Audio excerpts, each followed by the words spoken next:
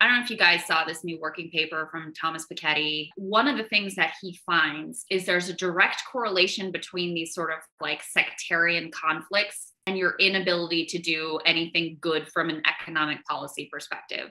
So the couple of places that have bucked the trend of basically all of the educated elites moving to the left party and all of the like sort of more working class population moving towards the right party, those are places, Ireland and Portugal are the two places that he mentions where they don't have these sort of like sectarian conflicts centered in their politics.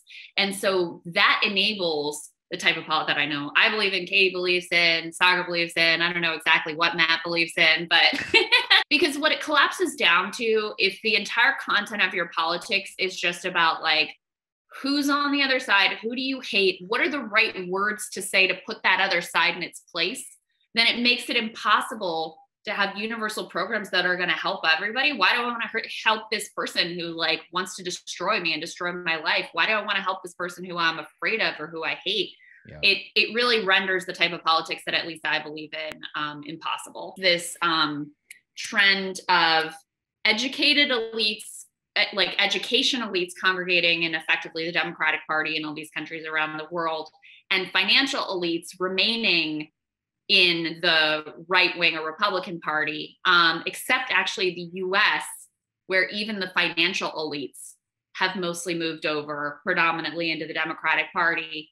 And again, the reason for that is partly because the US politics has become all about this like culture war and identity wars. And that's why you have this coalescing of basically all elites. There is a huge shift underway in this country. There is a coming together of elites that we've never seen before in our lives. And they're gathering of the elites behind Biden, behind the Democrats. Well, there's many aspects of it that blow my mind. The first one is that it includes the intelligence agencies. Mm-hmm. Yeah. Like, what the hell?